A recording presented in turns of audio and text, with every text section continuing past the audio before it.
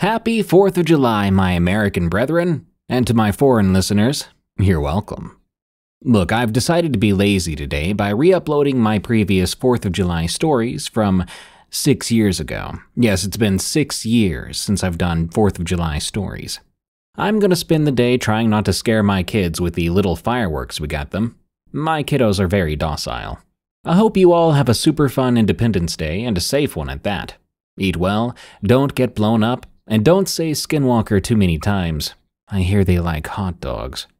Some quick updates before I go. Dozens of folks have signed up to listen to Lore and our other bonus goodies as EerieCast Plus members. Thank you. I've completely revamped the EerieCast store. Go to eriecast.store to check it out. We have mugs, tumblers, shirts, stickers, hoodies, and soon cryptid cards. Problem at the moment is YouTube won't let me show our new merch store items on my YouTube channel. And they won't tell me how to fix it, so whatever. Finally, the Freaky Folklore Compendium pre-order bonuses are ready to ship. They'll be heading out to those lucky few on July 16th.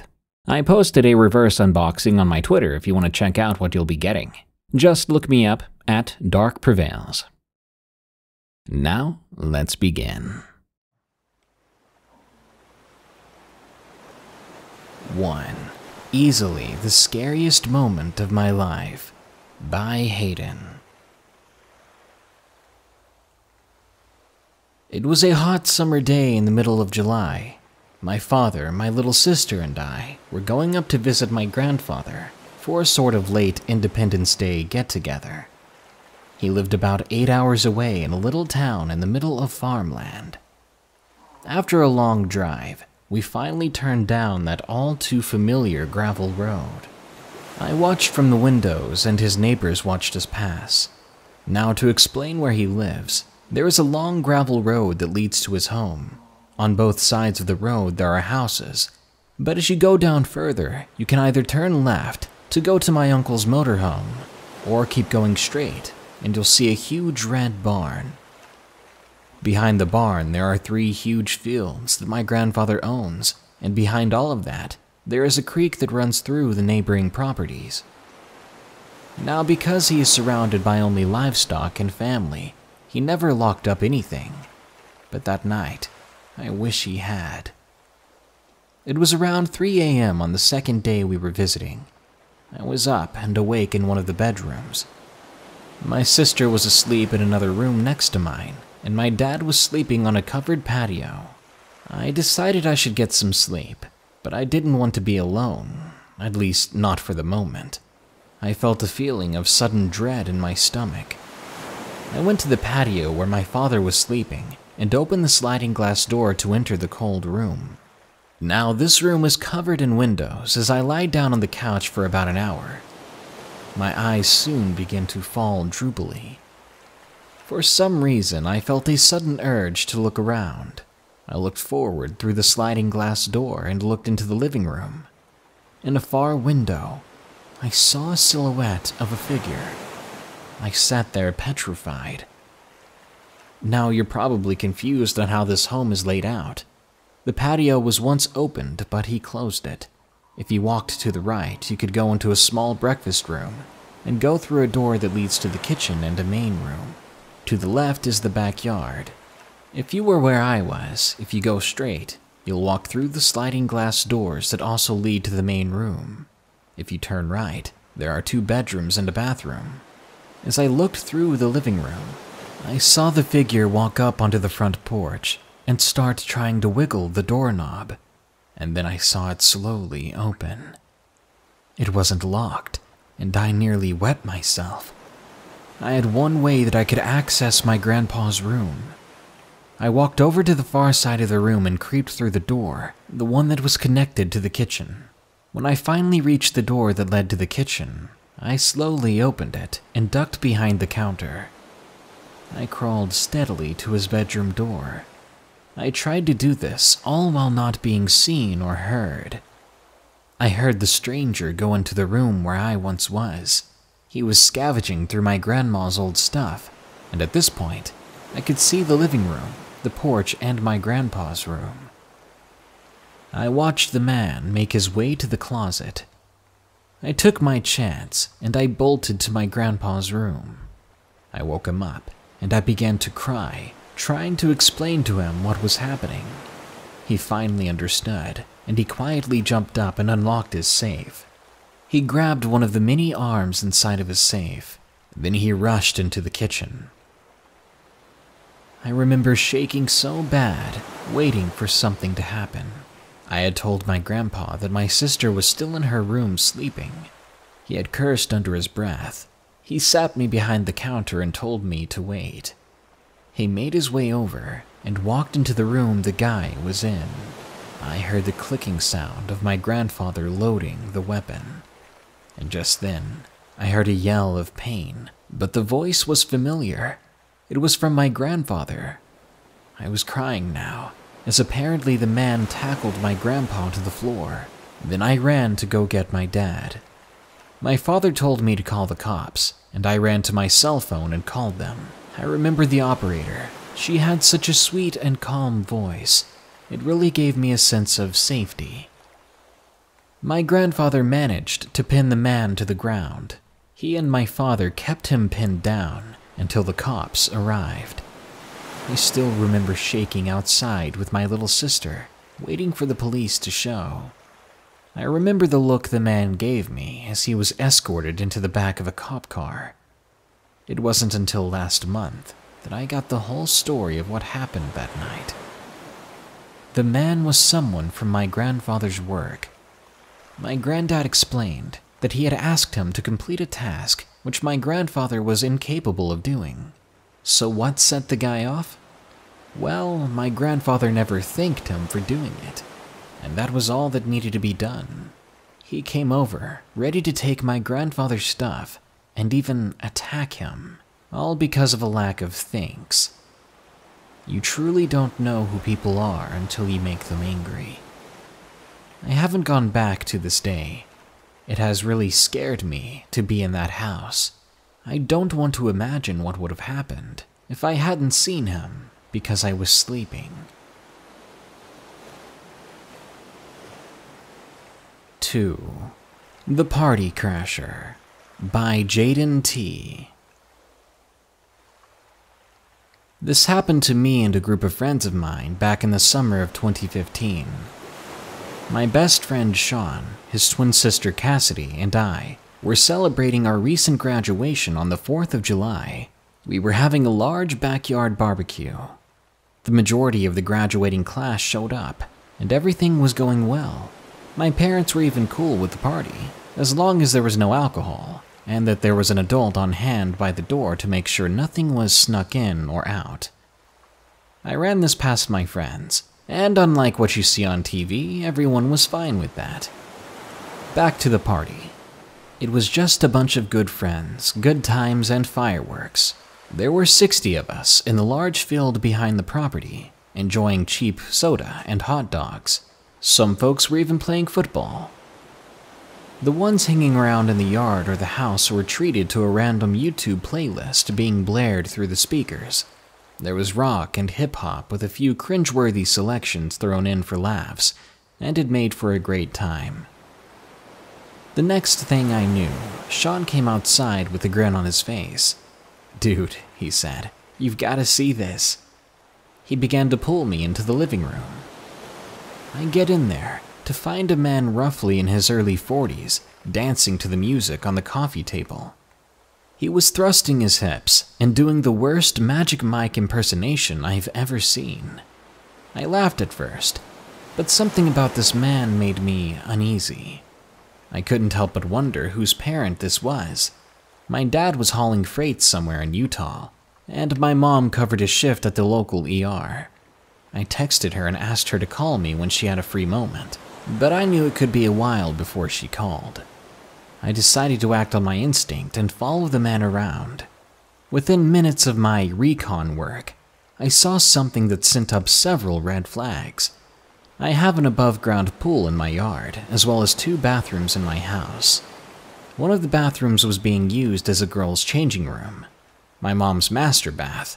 It had a large dresser with an even larger mirror facing the bathroom door. At one point I followed him. He hid in such a way in my parents' room that he could see the open door to the bathroom where the girls were changing. There was a large mirror there, and he could get a look at everything that was happening, and he began to fondle himself. "What in the heck do you think you're doing?" I asked. He stumbled over his words like a kid being caught peeking at his birthday presents. He answered, I thought I saw one of the girls walk in there with a bottle of Jose Cuervo." I quickly retorted, "You are meant to be checking people at the door, not in the bathroom. I'll send someone in to check, but you need to leave this room." I went outside and found my friend Tracy sitting in a lawn chair on the pool deck. I asked her to go inside and check on the girls in the changing room. I informed her of our chaperone's actions. She got all red in the face and said she'd stand guard until the master bathroom was empty. About half an hour went by and Tracy found me. "Nope, there's no liquor anywhere near those girls, and they're as sober can be," she said. I was mad, and I was ready to go find this guy when I hear my mom's ringtone. "Hey honey, what's up?" she asked me with a tone to her voice that said she was having a long day. "Yeah, Mom, who did you get to chaperone our party? Whoever this is has been sending up some majorly pervy flags." My mother paused for a moment before responding. "It's your Uncle Terry. He should have been there hours ago. Is he not there?" I went on to explain what I'd caught the guy doing, and my mom told me to get him out of the house. She was calling my uncle to find out what was going on with him. So Mr. Pervert was nothing more than a stranger off the street who loved to spy on girls. This was as infuriating as it was creepy. As I went to find him, after a minute or so, I heard a familiar shriek coming from our walk-in kitchen pantry. It was Cassidy. The last time I heard her scream like that, it was because the neighbor's dog was chewing on her. I knew this was bad. I ran to the kitchen as fast as I could and grabbed a big cleaver from the knife drawer. I ran over to the pantry door and tried to open it, but it was shut from the inside, like something had been jammed into the mechanism or leaning against the other side. I could hear Cassidy crying, and then I hear the man's voice inside with her. "I just wanted 7 minutes in heaven. I'm gonna get it, no matter what you say." That's all I had to hear. I went ballistic, and I began chopping at the door with the cleaver. A few swings in and the door fell open. Cassidy was on the ground trying to cover herself. Her clothes appeared to be torn. The man I'd been looking for was the one cornering her in the closet, attempting to have his way with her. He pushed past me and made a beeline for the front door, but I chased him down, and I ended up tackling him in the driveway. At that point, I had no control over my fists as I began to rain down punches on him while screaming like a madman. It was like an out-of-body experience. I could see myself beating him into a pulp. This man who tried to irreparably hurt my best friend. I couldn't stop myself. Luckily for me, Sean and a few others heard the commotion. They ended up pulling me off of him. Cassidy came to the door looking for me, and her brother saw the running mascara and her torn shirt. Soon the crowd had to hold both of us back. A mutual friend of ours, Dante, walked over to the guy and literally sat on him while he called 911. I watched as this guy spit out a couple of teeth before lying still. It didn't take long for the police to show up, and my mom soon arrived as well. She told me that my uncle had a pipe break in the basement, and he'd been fixing it all morning long. He'd honestly forgotten about his duty at the party. We later found out who the guy was. He was a registered SO who'd failed to register in our area. There was already a warrant out for his arrest. He decided to crash a party full of teens fresh out of high school, and then attempted to hurt my friend. The guy had to stay in the hospital for a week, and then he was taken straight to jail. The guy later confessed after they found a bus ticket with his personal effects. He said he just wanted some action before skipping town. Cassidy, Sean, and myself are all still close. We look back on this less and less throughout the years. It brought us closer, but the scars are still very much there. The creepy man got 11 years in jail, and for his sake, whenever he comes out, he better stay far away from us. 3. 4th of July Creepers by Soheila H. It was the 4th of July in 2014. Everyone was so excited to see the fireworks on a breezy summer evening. Me and my family were packing for the night. We brought chairs, snacks, and other typical things you would bring on a 4th of July evening. It was around 8:30 p.m. when we arrived at the place where the fireworks were going to be displayed. They would start at 9 p.m., so it would be absolutely dark before they started. I set up my chair in a great spot where I could see the fireworks clearly.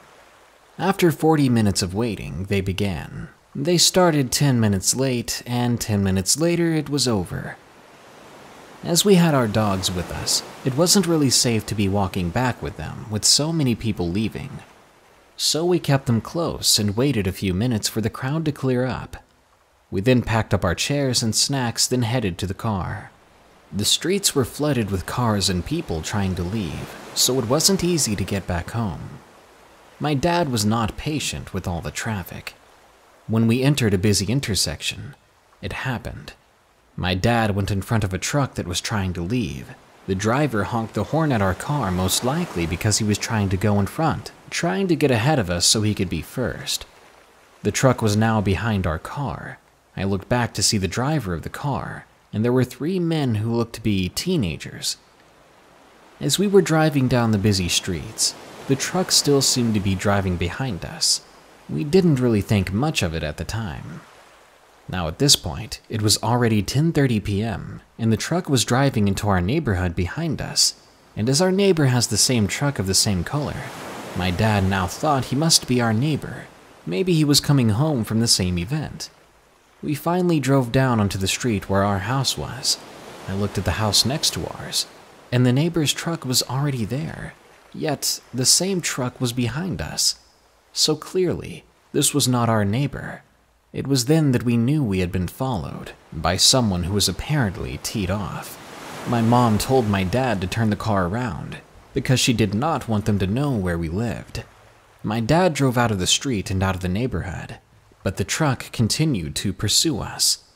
After driving for another 5 minutes, we stopped on the side of the road to see if they would pass our car, but they wouldn't. My dad decided he wanted to get out to see what they wanted, but my mom ultimately convinced him that that was a bad idea. They may not be sober, and they were probably armed. At this point, being a young kid, I was scared, confused, and crying, not knowing what was going to happen. My dad drove to a gas station for gas and to see if they would still follow, and they did. They kept right behind us. My dad was concerned for my family's safety, so he decided to approach the 3 guys. I could hear from the distance these strangers calling my dad names and threatening his life, as well as mine and my mother's, though they were saying some very unpleasant and different things about what they'd do to us. I was bawling my eyes out. My dad went inside the gas station quickly, as he did not want to leave us alone for long, and fortunately, there were cops inside the store. The cops came out and approached the men from a distance. He began to investigate what was going on. It turns out, these guys were indeed packing. I'm talking machetes and firearms. Along with that, they were very, very drunk. After a while, the cops told us we were free to go. After that, we never saw them again. If those cops weren't there, I'm not sure what would have happened. They followed us for so long. Were they waiting to see where we lived before they finally used all the weapons they had?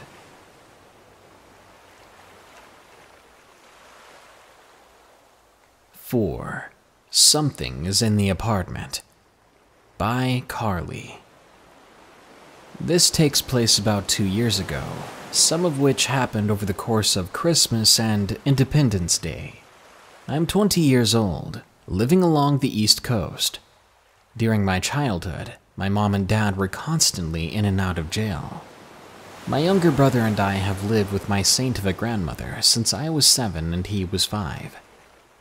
My dad had been out for some time and finally found an okay apartment to live in. Nothing special, but it sufficed. My mother moved too, about 2 months later.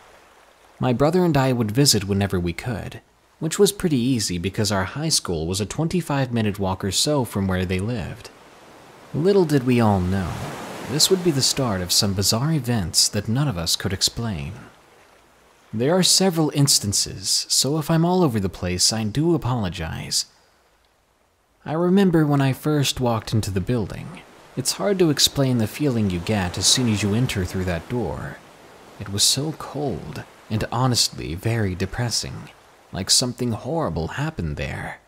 It was always something I kind of shrugged off, chalked it up to my mind playing tricks on me. Now, my father was never the type of person to believe in the paranormal, and even I was sort of on the fence about it. I would try to rationalize these events to ease my mind in any way I could. In 2015, I had just gotten back from a concert I had gone with my dad. I was beyond tired after the show, so I laid down and did my usual catching up on some YouTube stuff I missed. About an hour later, I finally decided to try sleeping. Because the apartment was so small, I would drag a mattress into the living room and crash there. Fancy living, I know. I had my head facing the door at the end of the hallway when I see what looked like a tall man, over 6 feet in height. He stepped out from the side room directly into the center of the hallway, as if he wanted me to see him. He swayed back and forth for a good 30 seconds, then turned and walked back into the side room. Everyone else was sleeping, so I just laid there, absolutely paralyzed with fear. I had no idea how to rationalize it. I was wide awake. I wasn't drinking or anything like that, 100% sober. I somehow managed to fall asleep, and I told my mom everything the next morning. What she began to tell me made my heart pound. She admitted that for the last several months, she would be laying there watching TV when she would hear low, guttural growls right next to her head, as if a wild animal was right next to her, angry. Then it began happening in the middle of the night. My mom is small and sweet-looking, but she can be a tough woman. Yet she looked horrified as she told me this. I think she was low-key relieved that I experienced something myself, because all of this was starting to make her feel crazy. It only started getting worse from there. Her and my father went to bed one night a few weeks later like usual. While my dad was getting ready for work, he noticed that my mother had a pretty bad black eye that wasn't there the night before. My mom was a light sleeper, so she would have woken up if my dad had accidentally clocked her or something in the middle of the night. They tried dismissing it until my dad began waking up with long scratches all over his body. My mom was beyond freaked out, but again, my dad didn't believe in the paranormal, and he tried to forget about it. Fast forward 3 months, we were all watching a movie and chilling like we usually do whenever my brother and I are over. Suddenly, my dad sits up and goes, "Guys, look at my freaking shirt." When we looked over, it literally appeared like someone was tugging at it. And I don't mean lightly. It was being stretched and pulled 7 inches from his body. But there was nothing holding his shirt. It looked like a magic trick or something from a movie. We originally thought he was messing with us somehow, until he proved he had zero to do with it. 4th of July comes around, and the 4 of us left the apartment to find fireworks. I had canceled plans with friends, so I was down for fireworks anyway. At that point, my older half-brother was renting the apartment just below ours, because the place had reasonable prices. My brother called my mom to see if we had left yet. When she told him we were out watching fireworks, he freaked out, telling us he thought someone was in our upstairs apartment. He had been hearing heavy walking and drawers being opened, and slammed shut. My brother then ran upstairs to find whoever was in there, ready to do some damage, knowing him. The layout of the building is important. If someone was upstairs, they would have walked right past my brother's door to get out of the building. He was by the door the whole time he heard it. He went up to find no one, just open drawers. I'm not gonna lie, I tried to avoid going over there anymore, because I always felt like I was being watched. Around Christmas time of that year, a good friend of my mom and dad's named Dave passed away. My mother was given his ashes. This is relevant because as soon as his ashes were brought in, all the activity completely stopped.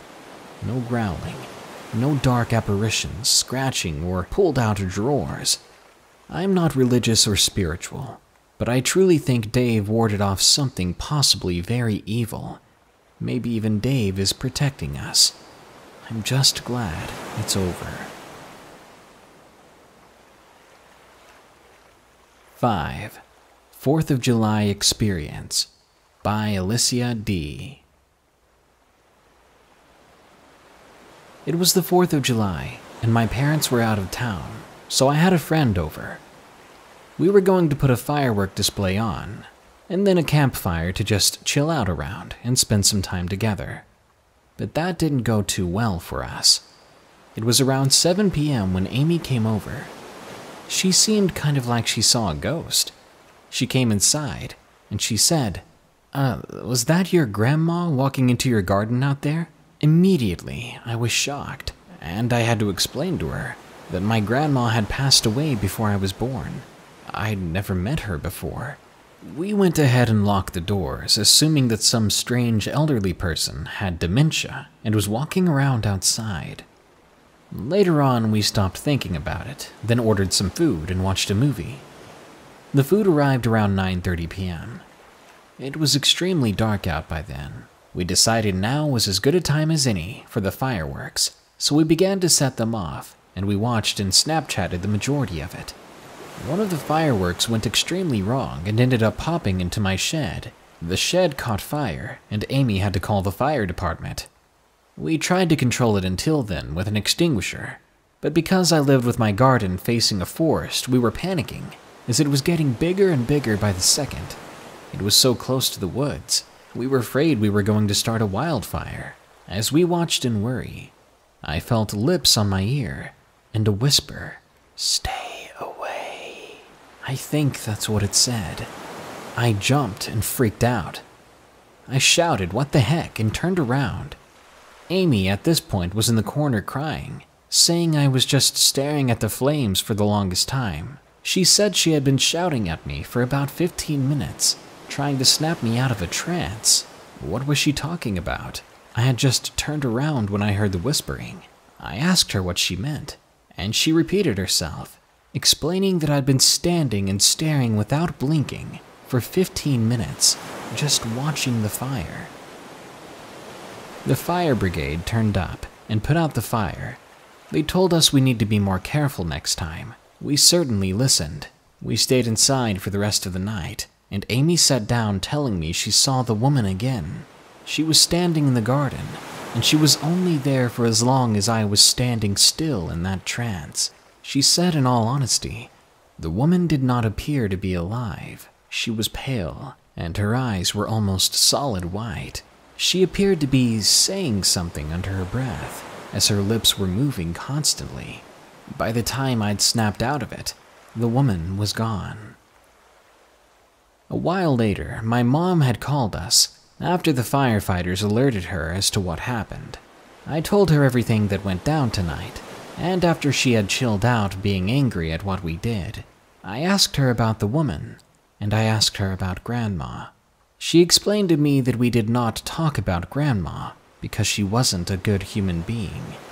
She said that Grandma in her 20s had taken a man's life. Instead of serving time, the charges were dropped due to a lack of evidence, only for her to later admit that she did it to her close friends and relatives. I don't know if Amy was telling the truth. She always has before, and she's never been a paranormal believer like that. So for her to suddenly report all this strange activity It has me worried. 6. Leave Me Alone by Tadaki. This is my story of the thing that stalked me through the woods on July 4th of last year. Every year, for Independence Day, my father and I go camping. During that time, my mother goes and stays with her aunt, and they have a girls' night. Last year, the creepiest thing happened. As we were setting up the tent in our campsite, I started to hear shifting in the forest behind me. As it continued and grew louder, I no longer thought it was just a small animal. From the sound of it, it was either a person or something just as large. Freaked out, I ran over to my dad, led him to where the noises were coming from. But of course, things had gone silent. The next day, I had gone down a trail early in the morning to get some exercise while Dad overslept. While walking down the path, to my horror, the same loud and heavy rustling sound came directly from my left. This time it was accompanied by deep and grating laughter. I knew then that someone was messing with me, and from the sound of it, they were much, much older than me. The last thing an adult should be doing is stalking a 14-year-old girl through the woods. I started running back, and the rustling next to me only followed, matching my speed with ease. When I did make it back, I woke up my father.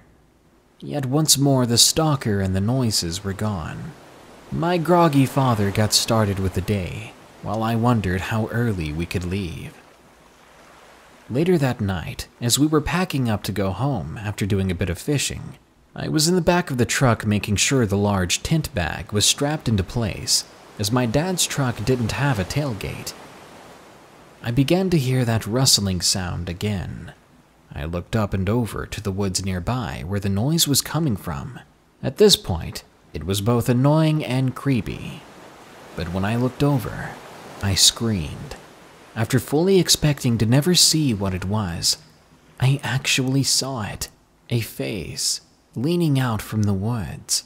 And unfortunately, and I kid you not here, it wasn't exactly a man's face. It had the build of a man's face, sure, but it was covered in hair, and its lower jaw hung down low as it breathed through its mouth. It seemed to be smiling at me. As soon as it noticed that I saw it, it turned and walked away. My dad came up to me wondering what the screaming was about, but I stayed quiet and shook my head. We left soon after that, and I haven't been back yet, but July 4th is coming up soon this year, and I'm very nervous about going back. 7. Independence Day Sleepover by Moon. My friend, let's call her Sam, had invited me over to her house for the 4th of July for a sleepover. She was a year younger than me, and she had a younger sister and brother. I got there in the afternoon, and we started off with some goofing around with her siblings. As the night went on, her mom pulled up a movie for us to watch just before the fireworks began. We had gotten bored, and the four of us decided on a game of hide-and-seek in the dark. She had walkie-talkies, so all of us got one in case one of us got hurt, or found someone and needed backup. Sam and I were waiting in a bush, trying to scare each other, talking about what monsters might come up and grab us. We had to hush our giggling as her little brother came closer to our hiding spot. He was just about to find us when I decided to spring up and run for the shadows. I have pretty long legs, so it was easy to lose him. From my perch, I saw Sam running for the back of the house. With the flash of nearby fireworks, I could see them perfectly. I had turned off my phone to prevent them from seeing it light up. I was lying in another bush for a while. No one had found me or come close for a long time. I decided to call up Sam on one of the walkie-talkies. We teased each other, giving hints about our locations, but never fully telling where we were. We watched as the two younger kids went inside to do something, basically giving up on finding us. Sam was laughing about it, but over the walkie-talkie I heard another sound, like footsteps and twigs snapping. It couldn't have been the kids because everyone else was inside now, save for those that were shooting off the fireworks. I started to feel like something wasn't quite right. I asked her on the walkie-talkie, "Sam, is everything okay over there?" There was a long pause, which made me want to get up and find her right away. But I settled in as her voice made it back through. "Actually, I'm not sure. I think..." And then before she could finish, the talkie went fuzzy, and I started to panic. I pressed the button after a while thinking it was a prank. That was until I heard Sam screaming her lungs out from the backyard. I ran behind the house looking for her, following the screaming sounds, and luckily the fireworks were still lighting my way. When I got there, I saw a large figure running back into the forest. I thought maybe it was her, but she wasn't answering my calls. A moment or two later, I heard her crying from a circle of trees nearby. I ran right over and hugged her tightly. She was sputtering things out, saying something I couldn't understand. But as I held on to her, I saw before us a pair of yellow eyes. I put my finger to my lips telling her to hush and to stay still, but this made her panic more. I felt her squeezing my hand so tightly it hurt.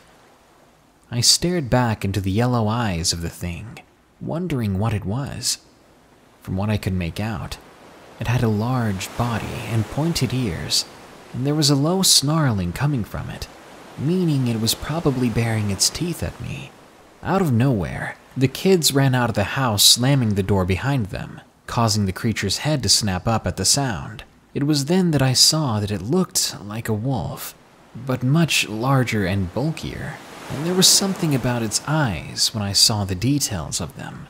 They looked like a person's eye.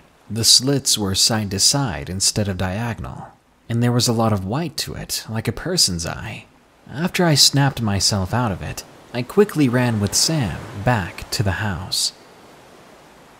We had made up an excuse that she had hurt her ankle, to make it more believable as to her crying and me carrying her. That night we went to bed early, and neither of us could sleep. I sat up and asked her what she saw, and what she told me shocked her. She said that when we were talking, she heard a twig snap from behind her, and she quickly assumed it was me sneaking up on her. She smiled, picked up a pine cone, and threw it at the noise. But it wasn't me after all. In response, a growl erupted from the forest. A popping firework went off, giving her a quick view of the creature. She said its ears were pointed, and its body was toned. There was a long string of drool hanging from its mouth. She said after that, she ran, tried to hide, and then ultimately screamed for my help. We're not sure what we saw that night. Some very big stray dogs, maybe. Maybe even coyotes or wolves.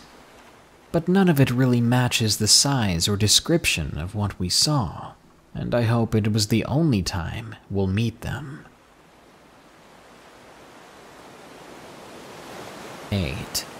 4th of July Hike by James H. I was 13 when this happened. It was the 4th of July of 2013, and I was going for a hike. I was heading over to my uncle's place, because he has a little more than 25,000 acres on his land. He had found one of my dad's old trails, and said we should go over to it and see where it leads to. When I got there, we got on his old Kubota, and it took us 30 to 45 minutes to drive out there. When we got to the trail, something just didn't feel right. We got started on the hike. We saw a lot of rabbits and birds, a few deer even, and after about an hour into the hike, the feeling of dread went away.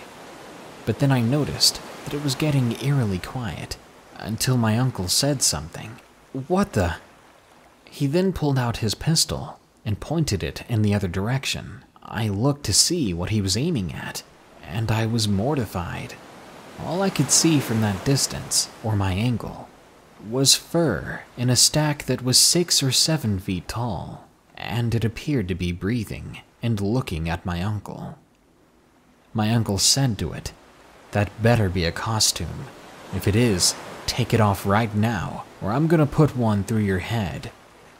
In response, before my uncle even finished his demand, the creature shrieked so loud we had to cover our ears, and then it charged at my uncle. I was overweight and couldn't go very fast, but you would think I was a track star at the way I ran that day. My uncle was behind me. We were gunning it back to the Kubota. I heard about 5 shots behind me, and then it went quiet. I made it back to the Kubota and waited in silent tears, hoping that the next thing that came from that tree line was my uncle. Something burst forth and I nearly screamed, but it was him, and he was holding his arm as a red liquid poured out of it. He was badly hurt. I helped my uncle up, and we hightailed it out of there. We never saw anything like that again, and my uncle is fine.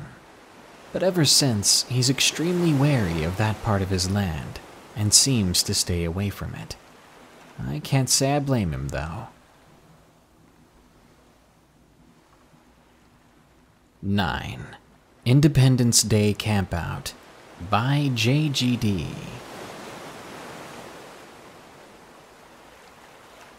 It was July 3rd of 2016, the Sunday before Independence Day, and me, 2 of my friends, David and Raymond, were in the forest of Grayling, Michigan, hoping to spend our 4th of July in the wilderness. Dave is the oldest of us at 18. Ray and I are 16. I stand 6'5" and weigh nearly 300 pounds, and I look a lot older than I am. We're all friends from school, and we can usually lie or bullcrap our way out of problems, but not this time. We enjoy playing airsoft, and we brought our equipment up there to mess around with. We had lied to our parents and said we were crashing at a friend's place, when we had actually ran up north to Grayling. We arrived after 4 hours on the road in Dave's beat-up old '73 Chevy 4x4, one of his dad's hand-me-downs. We set up our tents in the backwoods by a pond, a place me and my dad call the crap hole, due to its pungent aroma and general appearance. We ended up just screwing around nearby until the sun went down. Then we started a campfire, threw a few big logs in it and ate some MREs we had brought. We started the truck and started blasting the radio, specifically Dwight Yoakam, until midnight. That's when we started an airsoft game. We got dressed up in our gear and headed in 3 different directions. After a few minutes of hiking away from one another, we got on our walkie-talkies and agreed it was go time. Just to set the scene, I'm wearing a GPS gas mask and wearing black cargo pants and a black t-shirt, a bandolier made of duct tape running around the forest, talking to myself in barely coherent Russian. Probably just nonsense I'd learned from a combination of Rosetta Stone and Call of Duty games. After maybe 15 minutes, I ran up on our campsite and found Dave and Ray standing there. "What's wrong? I thought we were playing," I asked. Then Ray answers, "Dude, somebody went through our stuff. Check your bag, see if anything's missing." I did. My cell phone, video camera, and all my money was gone. I was mad. I had at least $2,000 worth of stuff, stolen by some backwoods redneck. They'd even smashed in one of the windows on Dave's truck, sending him into a flurry of curses. We figured that whoever stole and smashed our stuff was gone now, but we decided to go ahead and get out of there. We were packing up our last tent when we heard some rustling in the brush about 20 feet away from us, a few twigs snapping. We ripped the tent stakes right out of the ground and threw them in the truck bed, then dumped out a bucket of water onto the fire, just as we heard someone scream, "You're not getting away," followed by some very choice words. We hauled tail out of there. Dave and Ray had hopped into the cab, while I was in the bed. As we sped off, he just kept shouting a bunch of insensitive slurs. We drove into town and stayed at a motel. None of us slept that night. It was hard to sleep, because we heard someone outside at the truck. We couldn't make out what they were saying from our motel room, but they sounded angry. I think it was the man. He had followed us to the motel. Eventually, it was morning, and the angry man sounded like he was gone. We checked outside and saw nothing unusual. We left the motel room and went to the truck, and it had been keyed. A bunch of terrible slurs and curses had been keyed into the truck. The man had also taken the liberty of smashing in the window and returning my camera and Ray's phone. "Watch this" had been sharpied on the side. Now, my expensive camera had a low light visibility mode, just black and white night vision. The sicko had recorded himself, touching himself, as he watched us from a tree, hurriedly racing off from our campsite. He had dropped the camera to run at us as we were leaving. He goes back and picks it up. It cuts to black for a moment, then it comes back on. He's standing just outside of our motel, having spotted our truck and muttering more obscenities. He scratched up the truck with a screwdriver while laughing his backwoods butt off. Then he walked up to a motel room door, our door, and opened it, because apparently the door hadn't locked right. But luckily for us, he just laughed, then ran off. Of course, after leaving the stuff in our truck, and leaving us a very rude and unwelcome goodbye. After seeing all that, and because we had lied about where we were, and I felt more in trouble and guilty than angry, I ended up burning that camera to hide all evidence that we were there. I know better now, but I didn't back then. When we arrived back home, we admitted nothing. We said that we had been staying at each other's houses. As for the window and the missing electronics, we said the truck had been broken into and things were stolen. We were living in Midtown Detroit, so the lie was easily believed. Be careful when you travel into the middle of the woods. Don't lie to your parents about where you're going. Even if you did lie, and you end up in this kind of situation, don't be afraid to come clean to your parents, because now that psycho is still out there. Who knows what he'll do if more kids enter his woods. 10. Nightmare in Elkhorn by Anonymous 2196. Many people ask themselves if the creatures of myth and legends do exist. Most would say of course they don't, but let me be the first to tell you that things do go bump in the night. This story takes place 3 years ago, in the early part of July. I went with my girlfriend up to Elkhorn. We went up there pretty often. We made pretty regular trips to Bray Road, and that day didn't seem any different at first. Upon arrival, it was the same as any other night. We drove through the road, examining anything suspicious, and as always, we found nothing. You see, we've heard of the Bray Road Beast and the Michigan Dogman, and this is what we wanted to see. My girlfriend was a big believer in those things, believed that werewolves were real, but I sat there for a good 10 minutes driving around when we didn't see anything, thinking to myself how stupid it was to even think that werewolves exist. It was just a moment later that would change my life and mind forever. I was staring across the cornfields in the moonlight. I saw a figure rise and break through the surface of the corn. It had the face of a wolf, and as I stared at it, I saw that its body was more like a man. Even after all these years, I still remember the vision of it so clearly. It was muscular and scrawny at the same time, meaning the meat it had on its body was very toned and tense, as if it spent most of the time on the move. Its most prominent feature, though, were those yellow eyes. They were cold and intimidating, and the only way I knew to react when I saw it was to scream, "What in the world is that?" My girlfriend jumped in her seat and looked over towards me, but she wasn't the only one whose attention I got, because the thing I was staring at turned its yellow eyes towards me, and it began running on 2 powerful, long legs. I stepped on the gas, but the creature kept pace with our vehicle for the longest time, making me think we were doomed. But we finally reached town. I didn't sleep that night. I was too afraid to, even though the doors and windows were very much locked tight. If I had to say anything, if you find yourself in Michigan or near Elkhorn, be on the lookout for the dog man, because he will make a believer out of you.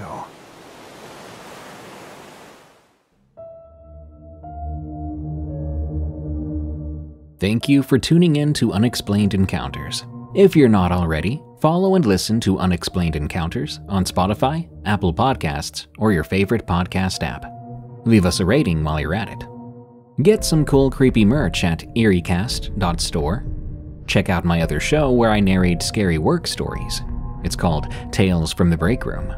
For more terrifyingly entertaining shows from EerieCast, go to eeriecast.com. And if you want to listen to Unexplained Encounters and all the other EerieCast shows without pesky ads, sign up for EerieCast Plus at eeriecast.com/plus. You'll also get exclusive access to horror audiobooks only available to EerieCast Plus members. And you'll get 20% off our EerieCast.store merch through our members-only monthly discount code. Finally, if you have a scary story of the unexplained, send it to me at darkstories.org. I think that's about it. Thank you so much for joining us. Stay safe out there and stay creepy, because this world is a strange one.